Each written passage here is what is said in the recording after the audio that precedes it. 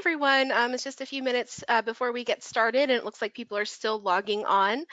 So before we get to the starting point, I just wanted to take care of some housekeeping and make sure that you guys can all hear me and see my screen. So if you're able to hear me and see my screen, you should see the cover slide right now. Just let me know by typing yes into your questions box so that I know that everybody can hear and see me presenting. Awesome. It looks like everybody can see and hear me, which is always good. So we'll just give everybody a few minutes to get logged in and then we'll get started.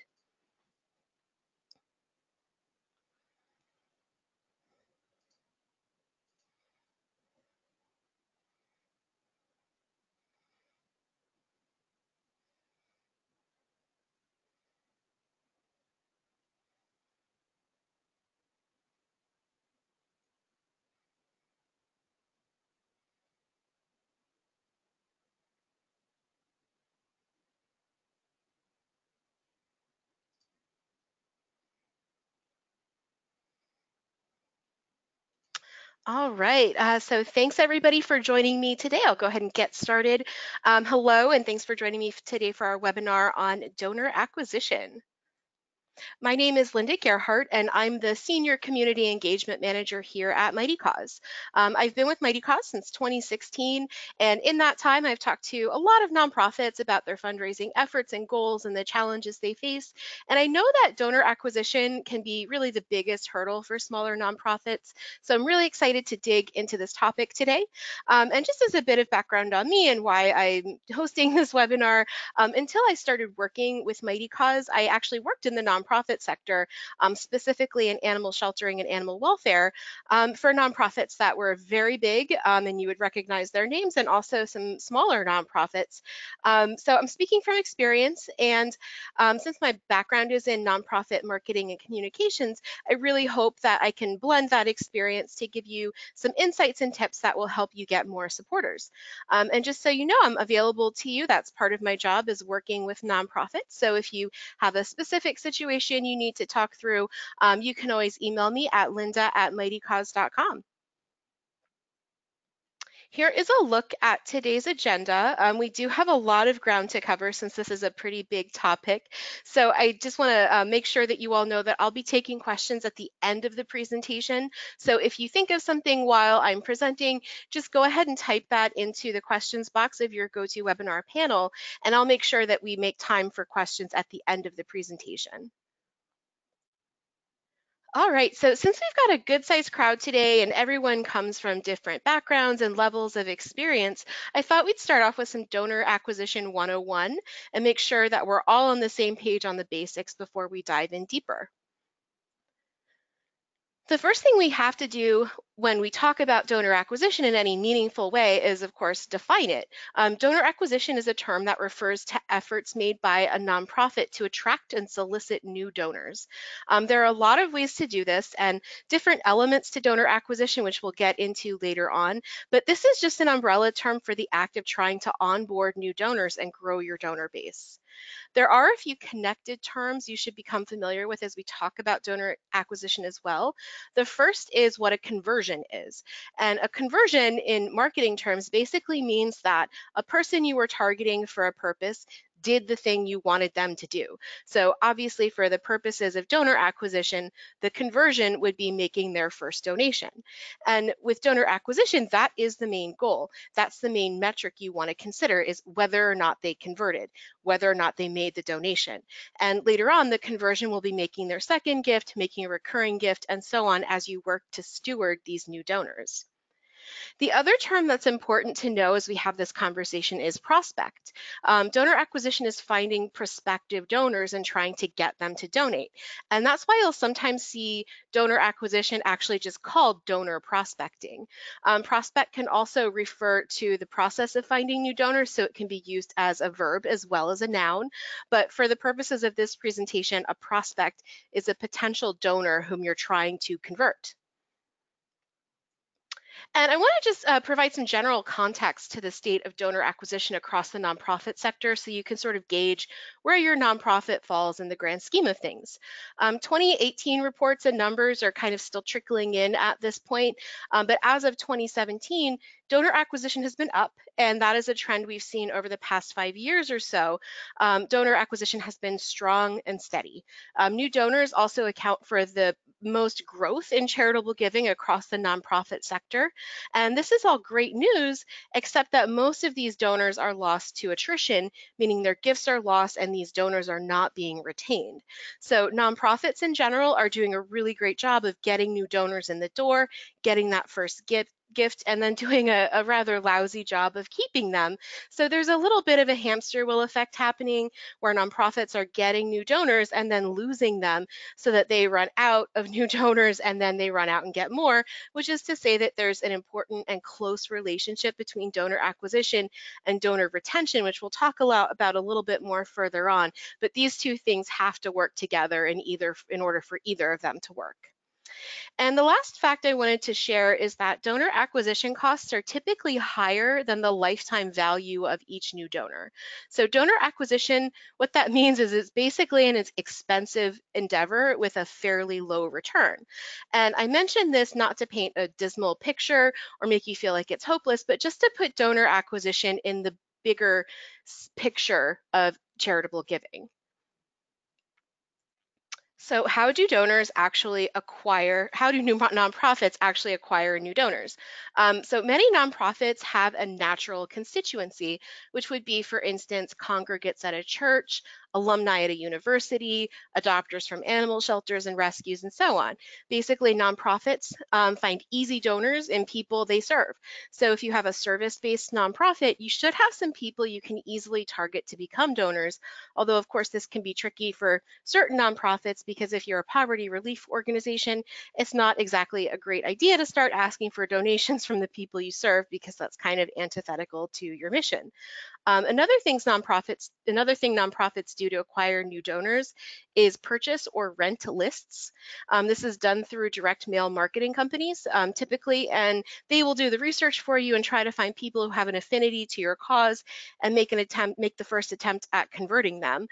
This can be pretty effective, but it's also generally pretty expensive. So it's something mid-size and large nonprofits might do, but small nonprofits can find that out of reach.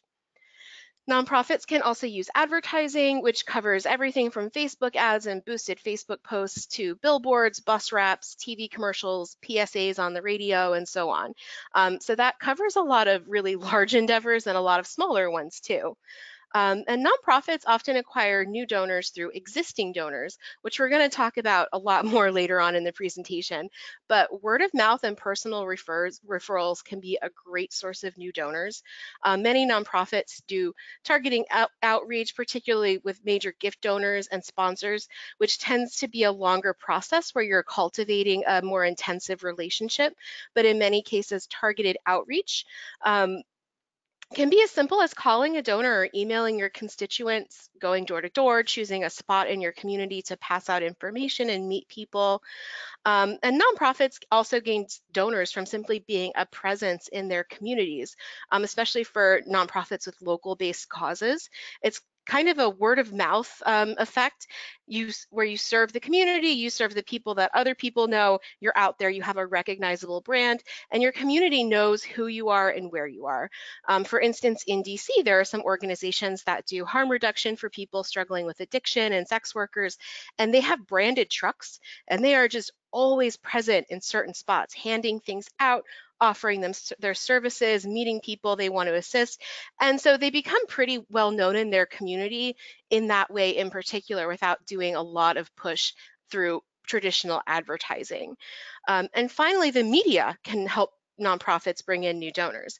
When people read a story about a nonprofit or a reporter covers a project of a nonprofit, it brings people in the door, it gets them interested in what you're doing.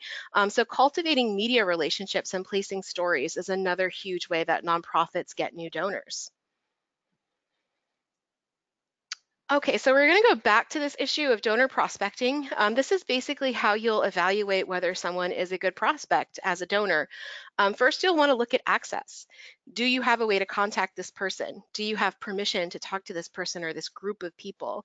This is a big concern with things like purchasing email lists, because often programs like MailChimp actually don't allow you to use their services to contact people whose information you've purchased.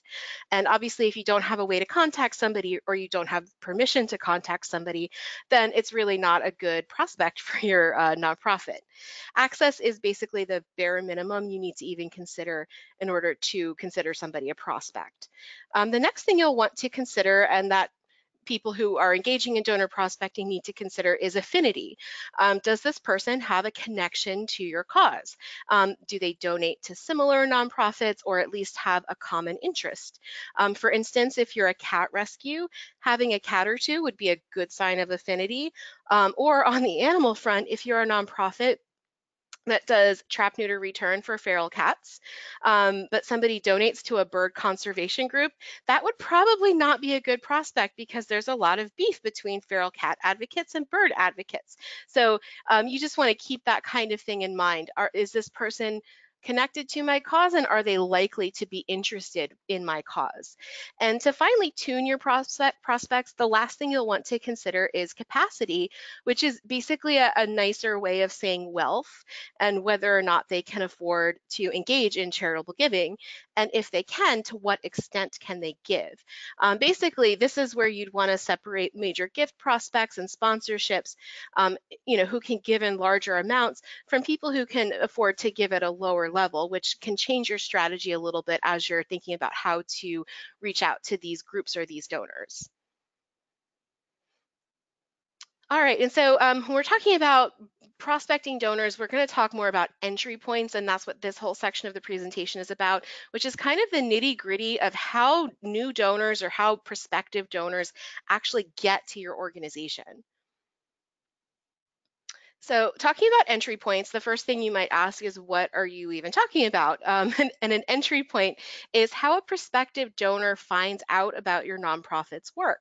It's basically the jumping off point in your relationship with them, the how do you do stage. And entry point can be physical, like your lobby, or digital, like your website or your Mightycost page. And it is important to note that the entry point is not usually where you convert them, just like a store does not make a sale the moment someone walks in through the door. But just like getting people into your store is crucial to actually making sales of products, the entry point for prospective donors is also a really important and indispensable first step. So in the next few slides, we're going to go through where the most common entry points are for donors who are, interacting with nonprofits. Okay, first up is your website. In the olden days, people would actually dig out the phone book, call a nonprofit, and request information. And this is actually true. When I worked for a big nonprofit that's been around for decades and decades, I couldn't believe it how it used to work because we still had some of those old materials. But people would call and they'd request a pamphlet about a particular issue, and then they would wait for the pamphlet to arrive in the mail. But obviously, we don't do that anymore because it's been made a lot easier to get information about a cause or a nonprofit. You just Google them and find your website. So that's most commonly how people will find their way to your website, is from Google or another search engine like Bing. But they may also find your website through links on social media, links from media outlets, links from people they know. Like if they were looking for help with something and you provided a friend and they gave the link to your website, that would be one way they could get to your website, or paid ads. Another possibility is if you have a Google grant, they may have seen a paid ad on a search engine page. And one important thing to note here is that nowadays, most of this information seeking process happens on a mobile device. Most people are on their smartphones when they're at this point of looking for more information. So we'll discuss why that's important to know in just a few moments. Another common entry point is just being part of your community, as we just talked about a few moments ago. A great way to meet people in your community and let them know about your nonprofit is through community events, whether you're tabling at an existing event or hosting your own event. And just general presence in your community is an important entry point. Having signs that point people to where you're located, having signage outside of your location that clearly states who you are and what kind of work you do, and also being a presence in local media, getting featured on local news segments. Morning news is a great way to break into this and build those media relationships. Being willing and available to speak to the media about your area of work, writing op-eds, and so on. And word of mouth is a big part of the community aspect of donor acquisition too. For instance, if you're an animal rescue and someone who has passed your rescue's brick and mortar location and saw some wine and wags events, has a, has a friend who's looking to adopt a dog, they might tell their friend, hey, I pass by this rescue on my work all the time. Why not see if they might have a dog that you can adopt? So just being visible and present in your community is important to providing lots of pathways for people in your community to find out about your work. Events are another way people can get introduced to your nonprofit. We did just mention community events, but on this slide, I'm talking about other kinds of events. For instance, snagging a speaking engagement at a conference in your area of concern can be a huge boon to your nonprofit's visibility and a great entry point, or speaking at local schools and colleges. Where I live in Northern Virginia, we have George Mason University nearby, and on my drive into work, I passed by a big screen outside of their campus where they advertised talks being given by activists, scientists, and all sorts of folks. So these types of engagement can be super important for getting people introduced to your work. It helps you become a thought leader and an authority on the subject where you do your work. You can also host your own event, like a charity walk, but also education and service-based events are a great gateway. For instance, when I worked for a local animal shelter, we'd have a rabies and microchip clinic and actually get to help and interact with people and their pets by offering low-cost services. And we'd also have educational events like authors who wrote about animal welfare issues. We had a grief expert who would host a pet loss support group. And we offered all kinds of events like that that were kind of non-ask events. We weren't asking anything of people except for their presence, and learning opportunities that really just acted as a gateway to help people find out about our work and to get people in our door. And lastly, one kind of event that can be overlooked, but depending on the nature of the work you do, and can be an important gateway, is activism events. That can include town hall meetings, attending political events, lobbying for your cause. A big nonprofit I worked for would host lobby days where they invited advocates to come out. These were just people who were interested in doing more activism, and have them meet with their local representatives, learn about pending bills impacting animals in their state, and get involved in the activism aspect of the work that they did. And it was a great place to meet and get to know motivated people who cared about the nonprofit's cause. So this can be small scale, but just having a presence in local politics can be an important entry point for prospective donors and supporters. There aren't really many areas of nonprofit work I can think of that are not impacted by local and national politics, that usually don't have at least one pending bill in their state that directly affects their work.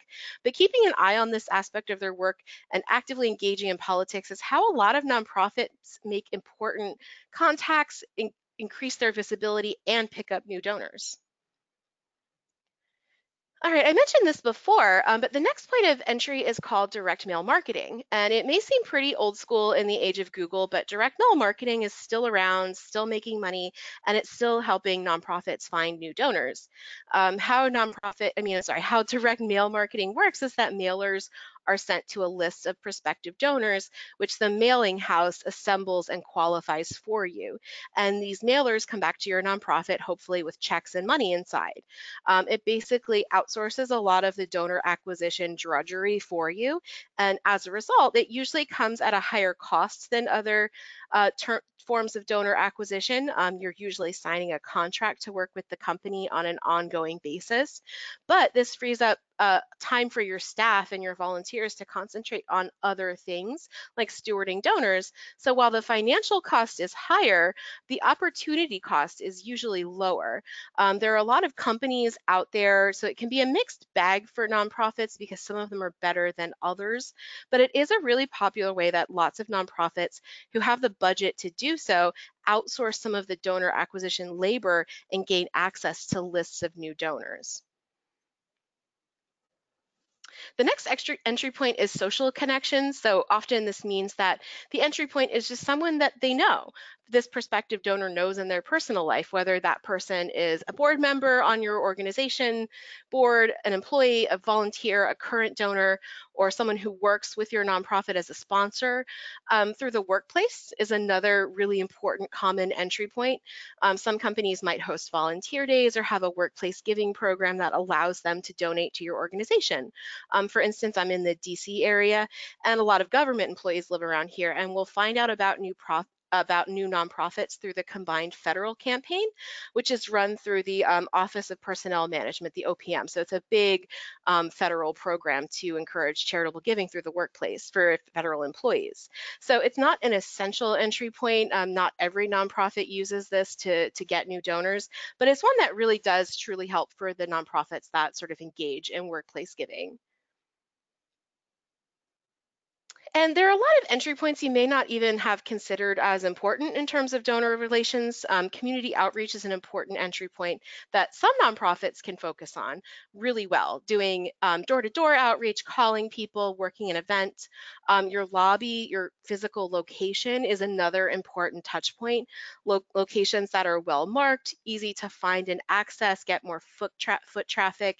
And depending on the type of work you do, foot traffic and drop-ins can be a really important way for you to reach constituents. Like for instance, a food bank, if you have a really difficult location to get to and people don't know where you are, you're not going to be as effective in your work, and you're going to have barriers to people actually finding you, getting the help they need, and getting more information about your nonprofit.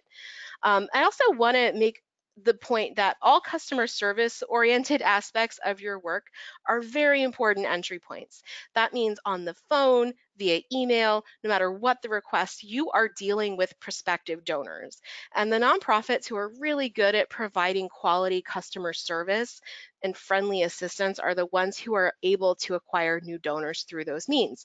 So this is really the top reason to have customer service training for staff and volunteers, and to have a service-oriented culture at your nonprofit, because you can actually convert someone who calls your phone number looking for information into a donor in the long run. Sometimes that can even happen on the same phone call. So that's really something important that to consider, that sometimes nonprofits overlook when they're thinking about how people get in touch with them. But if somebody calls your nonprofit and is looking for some more information and has a really great experience, that person may eventually become a donor. But if they call your nonprofit and they either can't reach you, or you're not friendly to them, or it takes you 3 weeks to get back in touch with them, that is a bad experience that they're going to remember, and they may even tell other people about. So those are things that are a little bit lower down on the list, but are nonetheless just as important as everything else we've talked about. And lastly, you have a social media and online presence as entry points, which are a little bit more diverse than just your website. A nonprofit that is really acquisition focused will have a well built out web and social media presence, and lots of pathways for people on social media to get on their mailing list, to make donations, go to their Mighty Cause page, and so on. All right, so now we're going to move into the elements of a strong donor acquisition strategy, and the key parts you'll want to include in your nonprofit's donor acquisition strategy before we go over the actual steps you can take in the next couple of weeks to start boosting your donor acquisition. So really the most important thing you'll want to think about and incorporate into your strategy is diversification. And what I mean by that is having multiple diverse channels you use to regularly acquire new donors. The reason it's so important is that relying on one or two channels as your main source of donors and funding in general is just really risky, because if those sources dry up, you're in a position where your nonprofit may not be able to actually stay funded. So having diverse channels for new nonprofits to find you, for new donors, I should say, to find you, means that your nonprofit is more likely to be sustainable, since you're not, a table balancing on one or two legs. You have multiple legs and multiple points of support. This also allows you to engage with different types of donors.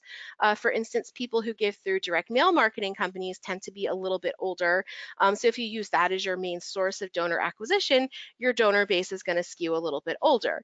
And people who give through crowdfunding campaigns tend to give in smaller amounts. So if you rely on that as your main source of donor acquisition, you'll have lots of new donors who give small gifts and may miss out on sources of larger contributions. So diversification also helps your donor base itself become more diverse.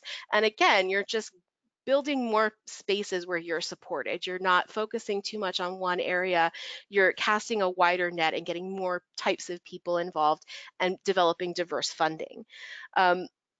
So this is really important to consider as you consider your strategy. Is you want diverse funding, you want diverse channels where people can reach you.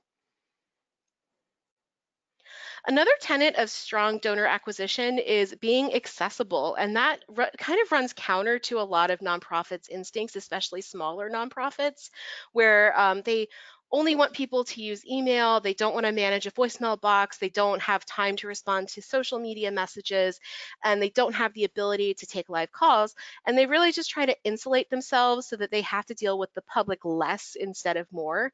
And that's understandable. And I totally get when you are a volunteer run organization why nonprofits make that choice. But unfortunately, it's also a huge mistake because when people are looking for information about your cause and looking to make contact, it's really not a good look when you're impossible to contact and you put up a bunch of barriers to actually connecting with a human being. Being accessible also makes you more trustworthy. And the more trustworthy your nonprofit seems to people who are investigating you, who are considering asking you for help or considering making a donation, the more likely those people are to convert. And when you put up barriers to talking to someone and getting information, you're just less likely to convert them to donors in general because you're not engaging with them and actively keeping them at an arm's length. So we'll talk in a few slides about practical ways you can make your nonprofit more accessible, but you really just want to keep in mind accessibility on all fronts, making sure the public can learn about your work and get in touch with you. So calls to action are important for donor acquisition. That's just important for fundraising in general and something we talk about a lot at Mighty Cause because that's the actual asking part. And it's something nonprofits can sometimes be shy about, but donor acquisition requires bold and clear asks. And that's because if you think you'll sway them to support you passively, unfortunately, you won't. Unfortunately, if you take that approach where they'll figure out that we want them to donate, you're going to be sorely disappointed. Because one of the few places in life where people love to be told what to do is charitable giving. In most cases, prospective donors want to help. That's why they're in contact with you. They care about your cause, they care about your nonprofit, or they have some sort of interest in what you do. And you're enabling them to help by making clear asks. For instance, you'll start out with them just gathering information like their email address and phone number. Those are easy asks that allow you to start engaging them and move on to bigger asks, like making a small donation, after that making another, and then making that small donation a recurring donation. You'll want a clear path of calls to action or CTAs from every entry point to your nonprofit. That's digitally and in person so that you can convert website visitors, people in your lobby, people who call you, into email subscribers and email subscribers into donors and so on and so forth.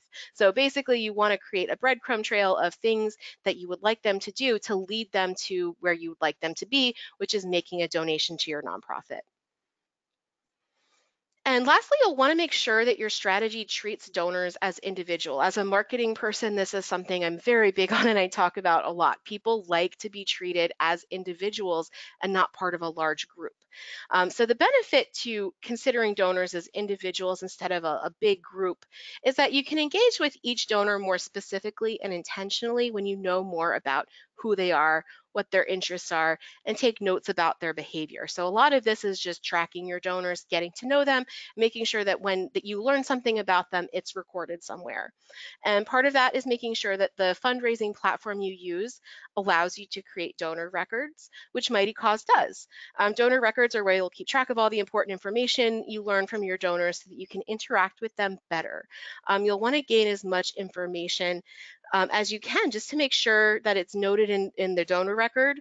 For instance, if you have an interaction with a donor or a potential donor or somebody that you're talking to, and they mention that they prefer phone calls over email or vice versa, that's really important information, because if you do the opposite of what they've told you, they're going to be less likely to convert.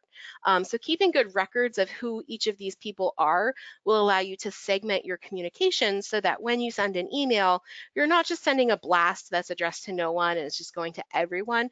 You're tailoring it to groups of donors and how you'd like to talk to them. So on Mighty Cause, we do have a tool that creates donor records and also includes the wide range of supporters, so it can be really helpful for donor acquisition. So that includes volunteers, people who've created fundraisers, and so they may haven't actually converted yet, but you can still include them. And this is called the supporters tool. It's available to Mighty Cause advanced subscribers.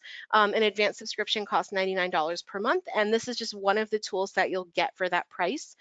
Just to show you how it works, there's a screenshot here of what a donor record looks like. And it automatically tracks donors' donations made on the platform, allows you to input offline donations, lets you note that they're volunteers or they tend to donate in the summer. You can add custom tags and notes to track important information and to start segmenting them, and you can even message them through their supporter record. So if you're not currently using a system like this at your nonprofit and you really want to dig into donor relations, this is a really great place to start, and it's an affordable way to start using CRM tools, because those kinds of big databases can be really expensive. You might need a full-time staff member just to manage your database, but this is just a way you can augment your fundraising so that you have supporter records and you can start tracking this information without needing to make a huge investment upfront. Okay, so now that we've talked for a little while about the concepts and tenets of donor acquisition, I want to move more into the actual steps that you can take to get more donors, which is probably why most of you are actually here today. So a lot of the time, your best and brightest and most generous supporters can already be found within your ranks. So if you're looking to acquire more donors, look around you in your organization's inner circle first. That means your board, your staff, your volunteers. These people are all champions for your cause, and it's a huge mistake not to engage them as prospective donors as well. Is probably already some overlaps with these groups and donors. But before you start any new donor acquisition programs, look inside your org. Are staff members donating? If you have a decent roster of staff members, you can make it easier for them by setting up a program where they can set up an automatic donation through their paycheck in small amounts that feel manageable to them, because as we all know, nonprofits don't pay a whole lot, so you usually need your paycheck. But simple programs like that can help you bring in revenue, convert staff members into donors, and it makes it easy for them, which is what it's all about with donor acquisition. Volunteers donate time and effort to your nonprofit, so some orgs can be a little bit shy about asking them to donate money, but usually they're happy to do it, and sometimes they just don't get asked. So talk to your board, talk to your volunteers. Your board should be making donations annually or paying dues, but they may also be able to point you toward people they know who would be good prospects, especially for sponsorships and bigger partnerships. Some ways you can engage these groups is by hosting a friend-raising event where you ask people in your inner circle, like your board and volunteers, to bring a guest that doesn't know much about your nonprofit and is not currently involved. You provide some snacks and some drinks, or host the event at a local restaurant or bar, and then just get to know these folks and introduce them to your work. Referrals are kind of a basic platform of sales. They work really well when you're trying to sell things, and they also work really well for donor acquisition because in a lot of ways they're kind of the same thing. You can also host other non-ask events like educational opportunities and trainings that might help draw people into your nonprofit and use your inner circle to bring those people in. And finally, the lowest bar thing you can do that's so simple, it's hard to understand why anyone would say no, is asking people in your inner circle to share links to your website and your Mighty Cause page, your latest campaign, whatever it is, on their social networks to help people find you. That's something that costs them absolutely nothing and can be really helpful at getting new people in the door. So next, after you've looked at the people around you, you kind of want to take a long, hard look at your website and other online channels and audit them for access, CTAs or calls to action, and the things we talked about earlier that increase the likelihood you'll be able to convert people visiting your website and seeking more information. If you don't have a website, this is a great time when you're thinking about donor acquisition to actually look into building one. Platforms like WordPress and Wix make it really easy. You don't need any web design experience for those platforms. But there are also a million people who do this for a low cost. Volunteers might be able to help you. So if you have a volunteer base, ask if anybody has web design experience. If you have, if you're just it's beyond your skill level or you want to make sure that it looks a certain way. So first on your website, there should be a clear way for people to sign up for emails and a pathway to making a donation that is painfully obvious. Like it needs to be front and center. Those two calls to action need to be right at the forefront of your website. Sign up for our emails. Here's how to make a donation. And if they aren't, you should work on adding them or making them even more stupidly obvious. I've had people contact me asking for help getting donors in the door. And when I look at their websites, I can't figure out where to donate. So that's the root of the whole problem for a lot of nonprofits is that they have all of this information online or their website is just not really built out and people can't figure out how to donate. So if people can't figure out how to donate when they go to your website, they're not going to. Nobody's going to sit and tool around on a website for 20 minutes to try and figure out how to make a donation. You should also have other pathways on your website to get involved, like information about volunteering, an events calendar, your mission statement, information about any programs and services you provide at your nonprofit. It should just be absolutely clear who you are and what you do from your homepage with lots of supplementary information throughout.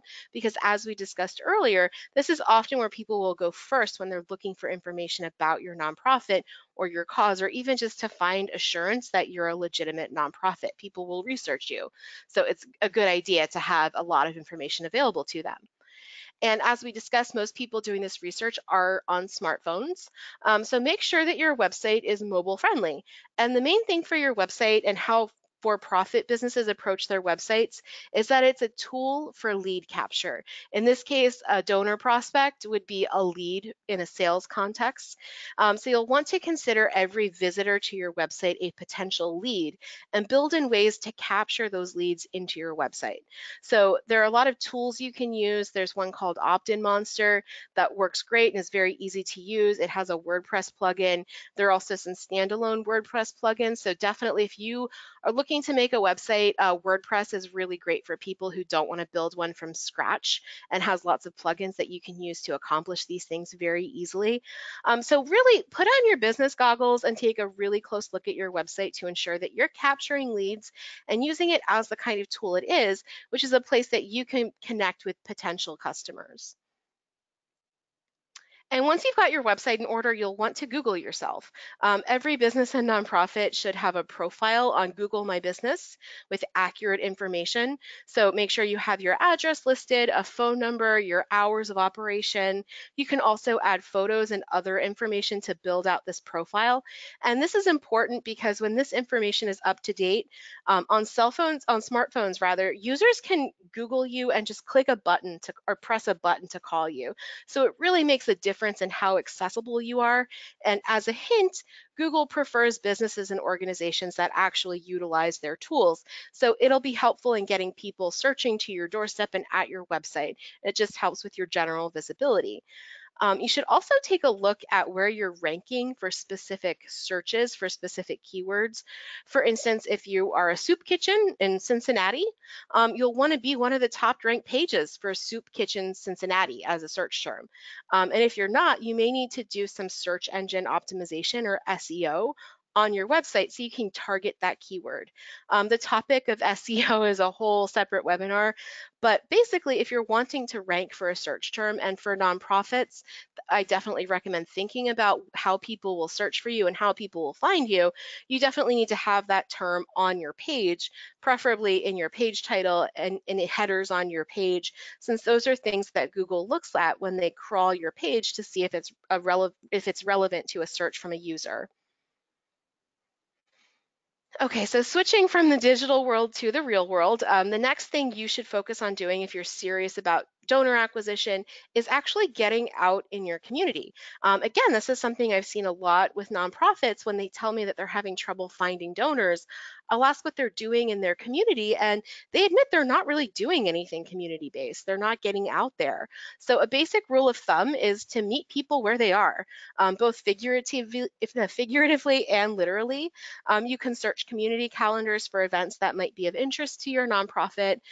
Sometimes nonprofits will have booths at farmers markets. A lot of nonprofits here in Alexandria, Virginia do that because there's a big farmers market in a local square where there's a lot of foot traffic, so it really helps boost their visibility. But as we talked about, it can really be anything like a town hall meeting, a community meeting, or even an existing event. Just take a sign-up sheet with you so you can collect people's names and email addresses for your email list. Ask them to leave their phone number with you. Come prepared with flyers and pamphlets and information about your nonprofit. And this aspect can really make some nonprofits uncomfortable or seem intimidating, like you have to conduct these events yourself. But to be clear, I'm not talking about starting your own event here. I'm talking about basically glomming on to existing events where people are going and using them to spread the word about your nonprofit and make connections in the community. Because when you meet people face to face and you tell them about your work, they're much more likely to hear you because people love that kind of human connection. So bring a sign up sheet, get out in your community and start meeting people, start shaking hands and kissing babies, and you'll probably see more donors in the long run. The other side to the community engagement piece of it is engaging locals in a strategic way by partnering with local businesses, offering a service or an educational opportunity for a workplace, for instance, or partnering with a local restaurant for a charity night. That's a very popular type of partnership and generally pretty easy to pull off. The restaurant likes it because they get customers in the door who like to eat food for a good cause, and they get the benefit of looking charitable to the community while you can collect some donations from food sold that night, be present to hand out information, get people to sign up for your newsletter, and have someone on hand to process donations on site. Mighty Cause is mobile friendly, so if you have an event like this, people can come and make a donation right there in addition to purchasing food, which you collect a percentage of. So these are easy partnerships and a strategic way to get out in your community. So that's something that a lot of nonprofits do when they're looking to meet new people. Sometimes this also means purchasing a table or a booth space at events, but just be strategic about it and ensure that if you're spending money, which you may have to for a booth space, you will be reaching a nonprofit that makes sense for your reaching an audience that makes sense for your nonprofit. Okay, so we're going to move on to two specific ways you can acquire more donors on Mighty Cause. The first of which is peer-to-peer fundraising. Peer-to-peer is a fundraising technique where you leverage your existing donors to bring in new supporters.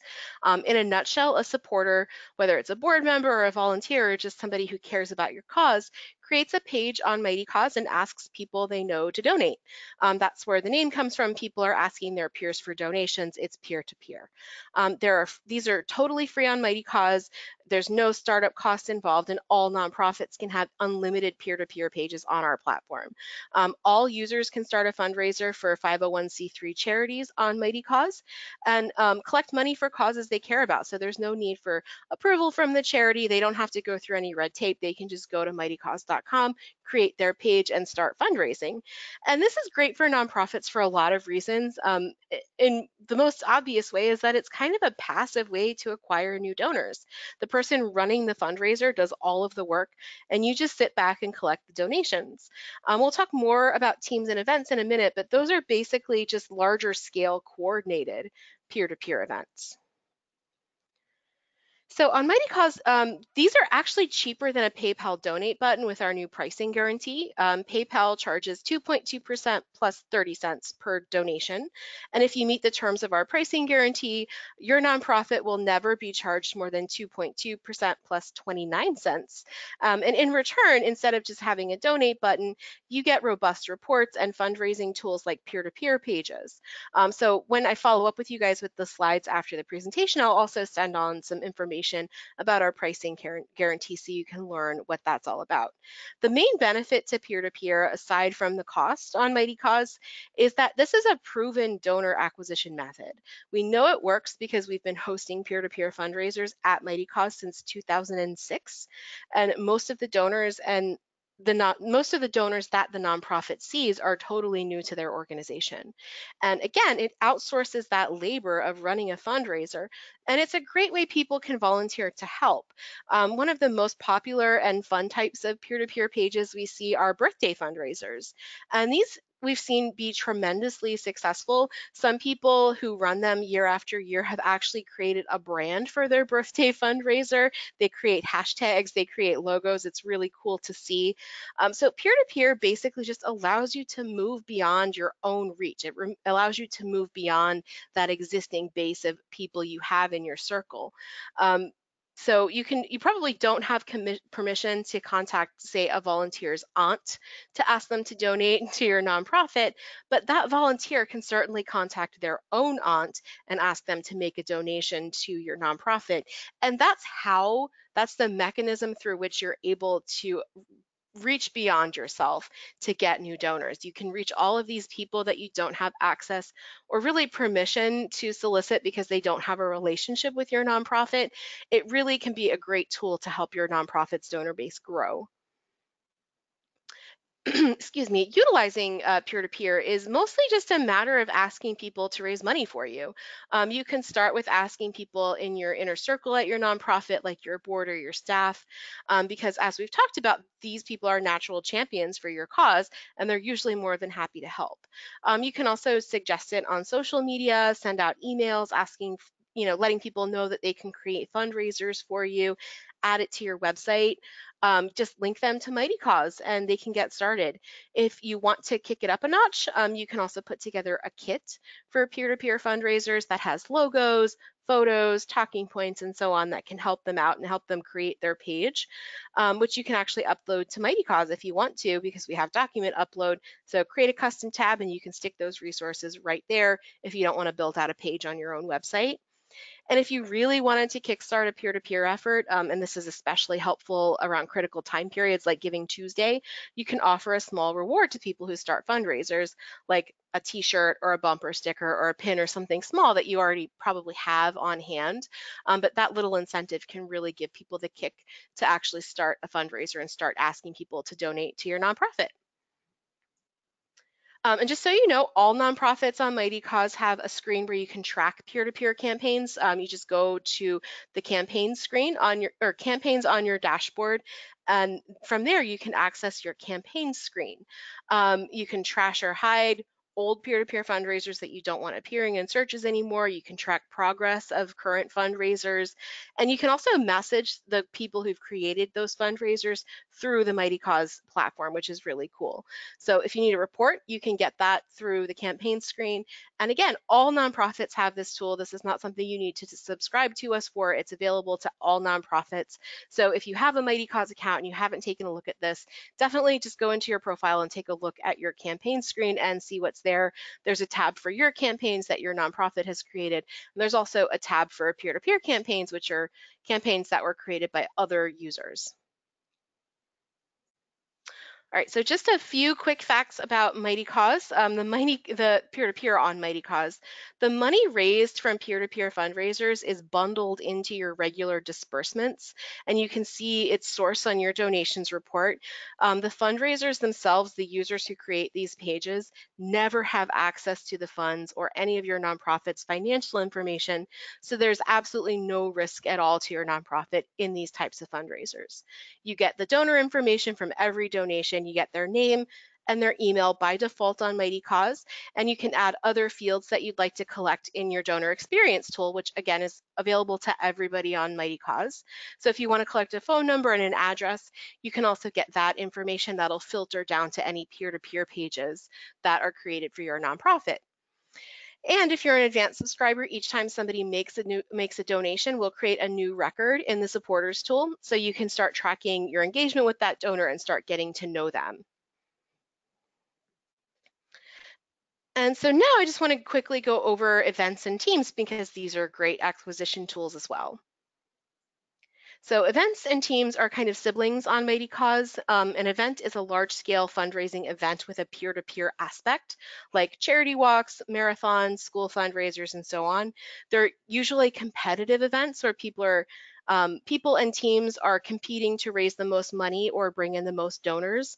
Events allow you to get people fundraising together as teams and individuals. So for instance, if you need a platform that allows you to have multiple teams fundraising together as well as individuals, you'll want an event as opposed to a team.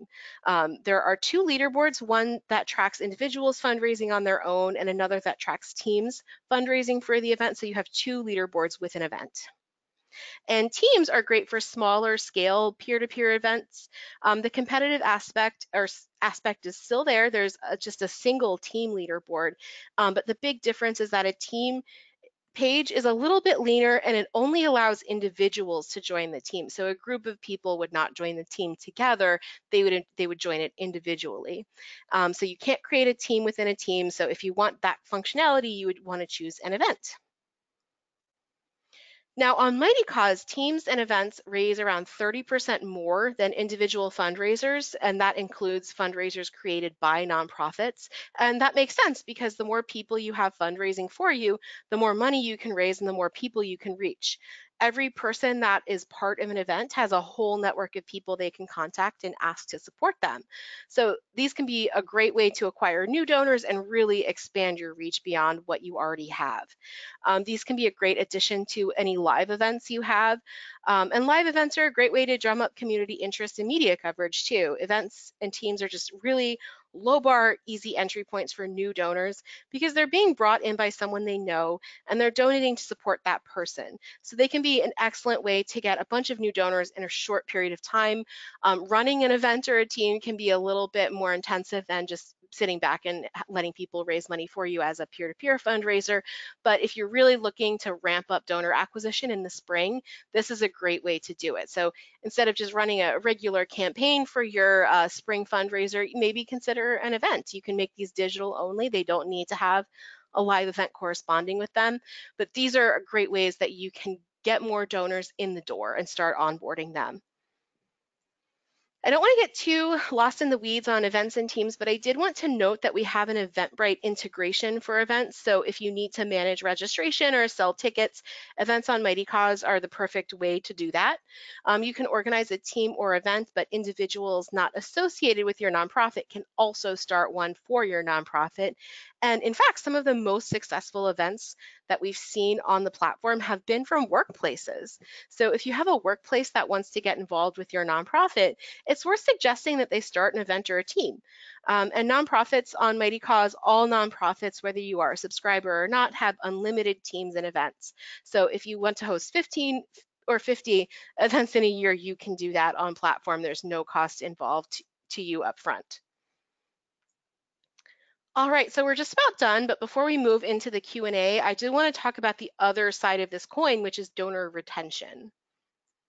So we discussed at the beginning of this webinar, about half of all new donors are lost across the nonprofit sector.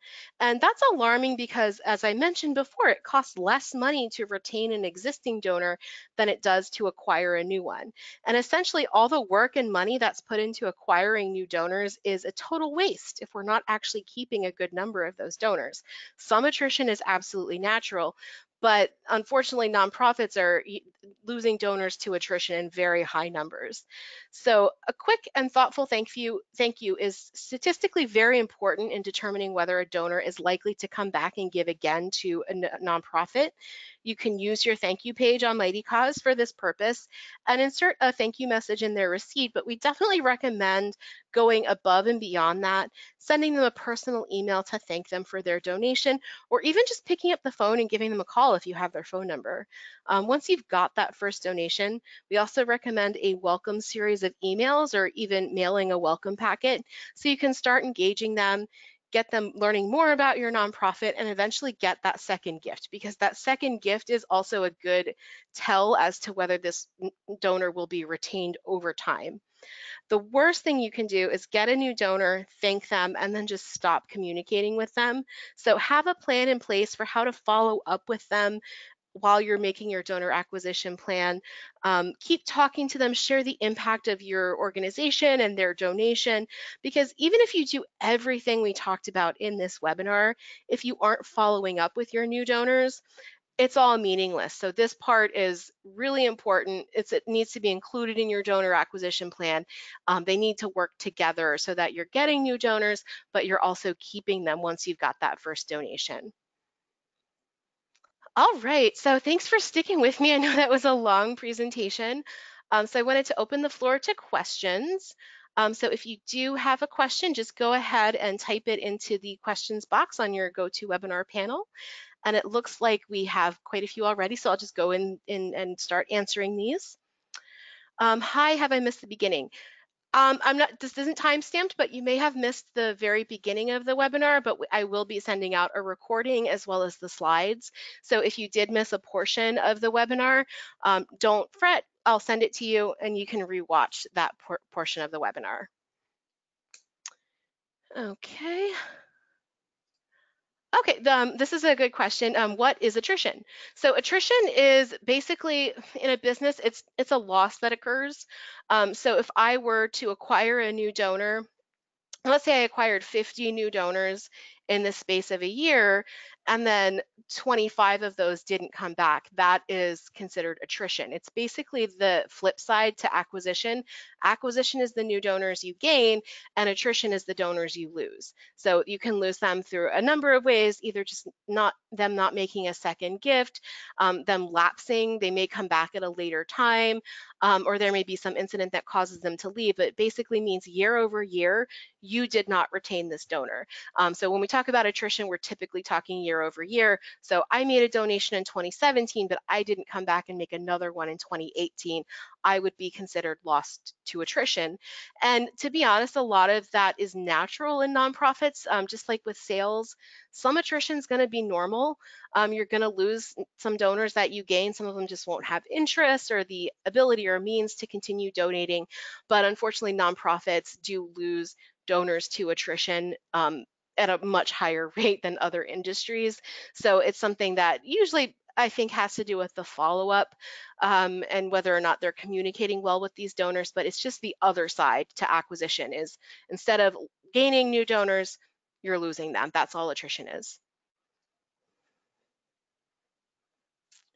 Okay, so this is a question about being registered in each state before receiving any donations out of state.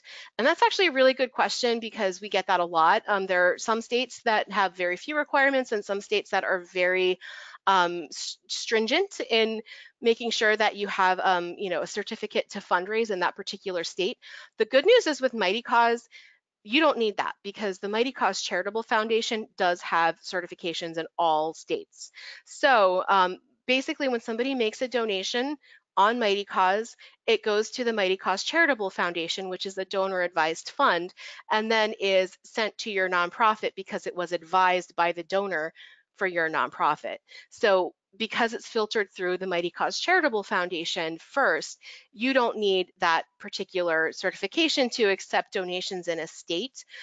So if your board is having concerns about that, they can certainly contact us because that's part of the reason that the Mighty Cause Charitable Foundation exists, so that you can collect donations wherever you can find them and not have to worry about that. We are certified as the Mighty Cause Charitable Foundation, and they're a 501c3 donor advised fund. So that is how you can get around that. The Donate Now button, if you use Mighty Cause, does actually, you're covered. You don't have to worry about that state certification. With other things like PayPal, I can't tell you that they are certified in the same way the Mighty Cause Charitable Foundation is. So I would say if you can talk to your board about using Mighty Cause, you may be able to get that donate button on your website because you don't have to worry about that particular piece of the puzzle with Mighty Cause. Okay. Oh, so this is a good question. If you receive a donation on a peer-to-peer fundraiser and get an email address, do you need permission to add them to an email list? No, because they gave your information to us as Mighty Cause and they gave it to you as the nonprofit. That is required for them in order to make a donation. It's in our terms of use that if they make a donation, that we share their email address with the nonprofit that they made the donation to. So just to be totally clear, we don't share donor information with anyone else. The only people who have access to that donor's email address is the nonprofit. There are people who are administrators with the nonprofit. They can access the email address. If they have other things like an address or phone number that was collected during the donation process, the nonprofit administrators on Mighty Cause have access to that. But that information is never, ever, ever sold or shared with third parties. So yeah, you can add them to your MailChimp list, your constant contact list. We actually have a way to automate adding new donors to those lists if you use Constant Contact or MailChimp through Zapier, which is an advanced feature. But yeah, you can absolutely add them to your email list. There's no consent issues there. You have implied consent because of the terms of use that they agreed to when they made the donation on Mighty Cause. And if donors are concerned about it, you can assure them we do not share their information. We don't even email them ourselves outside of sending them their receipt and giving them transactional information. Is Mighty Cause free for the non-advanced subscription? Yeah, there's no startup cost involved with Mighty Cause. So if you wanted to start using Mighty Cause, you can go to mightycause.com right now, go to nonprofits and claim your organization's page and start fundraising. There's no upfront cost. The way Mighty Cause works is we collect fees on the donation before we disperse it to you. So before it goes from the Mighty Cause Charitable Foundation to you, we collect a small fee that covers our expenses and covers the transaction fee. Donors also have a chance to cover that fee, and that plays into our new pricing guarantee, which I'll send you guys some information about so that you can get familiar with that. But if you are eligible for our pricing guarantee, which basically means that you've allowed us to ask your donors for an additional fee, we ask them how much. It's our 4% fee, and they can opt into it or opt out of it. Then you'll never pay more than PayPal. So it's totally free for you to try out. We also have a 30-day trial of Mighty Cause Advanced. So if you use Mighty Cause and you get set up and you're like, hey, I want to check out some of these advanced tools, just let us know, because we can set you up with a free trial of that so that you can explore these tools and see if they're worthwhile for your nonprofit. But there's absolutely no upfront cost to using Mighty Cause. The way our platform works is we just collect those fees on the back end, and we are a lot cheaper than the competition. You don't need to sign a contract with us. We're upfront about our pricing. 2.2% plus 29 cents is the fee if you get our pricing guarantee, but our standard platform fee is 4% if you opt out of that pricing structure. But again, stay tuned, check your inbox. I'll send some more information about our pricing so you can see it all laid out, because that's probably much easier than me trying to explain it. Okay, so let's see. A private website. I'm not sure what this is in reference to, so just reply back. It says, what if you have a private website? Let me know what that means. I'm not quite sure what that question means. If I use MailChimp, I need to pay for Zapier, but if I work with ConvertKit, I don't need Zapier. So we have a specific integration with Zapier, and a Zapier account, a basic account, is free. They do have upgraded accounts that you would pay for, but I'm not too familiar with ConvertKit. So we don't have a specific integration with them. So automating through Zapier needs to be done, as part of our Data Connect program, and you need a Zapier account. They are free, and if you want additional abilities through Zapier to automate processes, you can upgrade your account. But I'm not too familiar with ConvertKit, but I'm happy to take this question offline if you wanted to talk about the possibility of using ConvertKit. But you can actually add things to MailChimp, add new contacts to MailChimp in an automated way through Zapier, and I believe that is a free Zap that you can create. So I don't think that you need to get a paid Zapier account for that. Okay, how do we download emails from Mighty Cause? That is actually in your donation report. So on your nonprofit page on your dashboard, you can go to the section that says donations, and that'll take you to your donation report.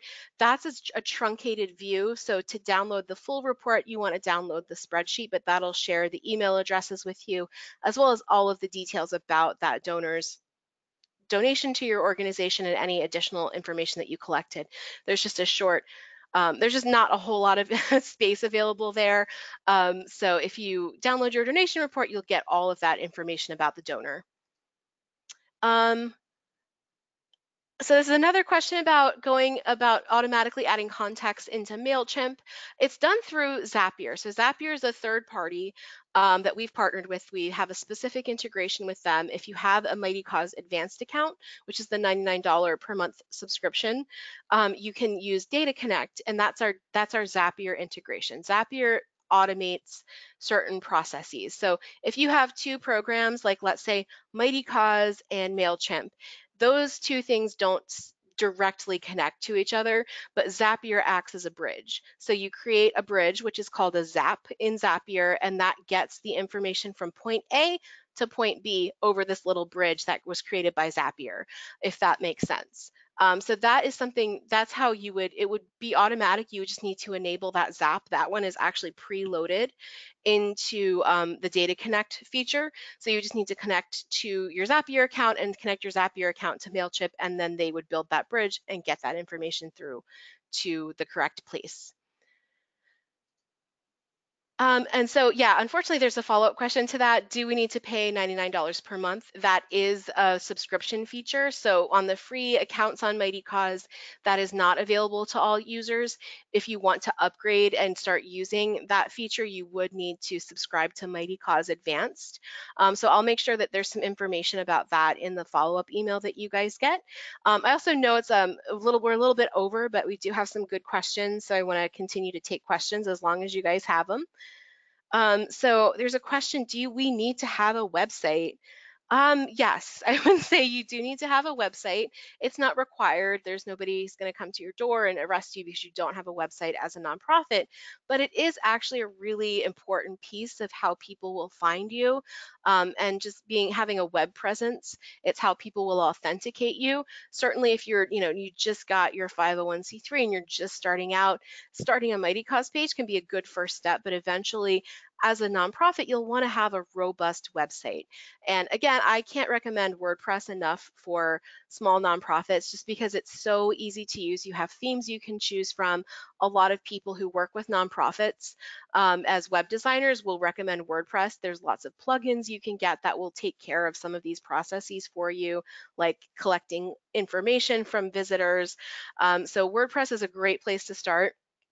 They're not that expensive. Buying a domain, WordPress will help you do that. I don't get any money from WordPress, so I'm not giving you a biased opinion about that. It's just a really great place if you're looking to make an easy website that's functional and you don't have the money or the budget or the know-how to sort of design one from scratch. So I would start with WordPress and see if you can get a website built. Again, it's a worthwhile investment because that's how people are going to find you. That's how they're going to learn more about who you are and what you do.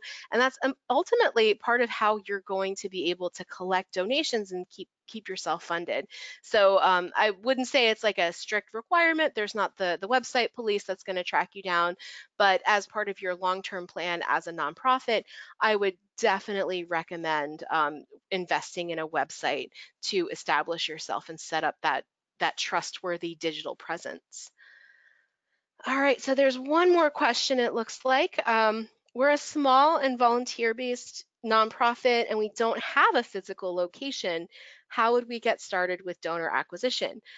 So yeah, I mean, definitely if you don't have a physical location, if you're kind of virtual and maybe do your work outside of a traditional brick and mortar location, and some nonprofits just don't need that kind of stuff, then still make sure that your information is up to date in Google, that you have a phone number listed. If you have a PO box, you can list that as well.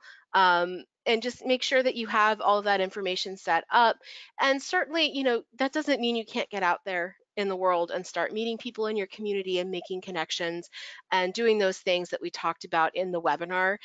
Definitely when it comes to Google, just make sure that you have an address listed, even if it's a PO box, and list a phone number and email. Definitely if you don't have a physical location, I would say having an email that people can contact, as well as like a voicemail box or phone number where people can give you a call is a really important step if you don't actually have somewhere they can visit you. But it doesn't keep you from doing peer-to-peer fundraising, it doesn't keep you from going out into the community and getting involved and meeting people and sharing your services and what you do with them. So yeah, just start at the same place as everybody else. You just don't necessarily need to invest in signs for your lobby because you don't have a lobby. So it shouldn't be a huge impediment. And there's certainly ways that you can make yourself accessible to your community without having a physical location. All right, I think that is it for questions. Thank you guys so much for all of your questions and sticking with me through this long webinar. Again, if you have anything in particular to your situation that you want to hash out with me, I'm available to you. My name is Linda, and you can contact me at linda@mightycause.com, and I'm always happy to chat with you and answer any questions you have. If you have any technical questions about getting set up on the Mighty Cause platform or our pricing, I am again going to share some information about our pricing with you in the follow-up email, but you can always contact our support team. Their email is support@mightycause.com. All right, well, thank you so much and have a great rest of your day.